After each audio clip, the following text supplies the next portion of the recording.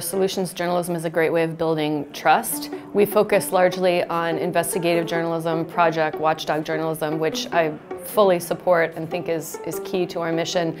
But if you're doing only that, the product can start to skew a bit negative.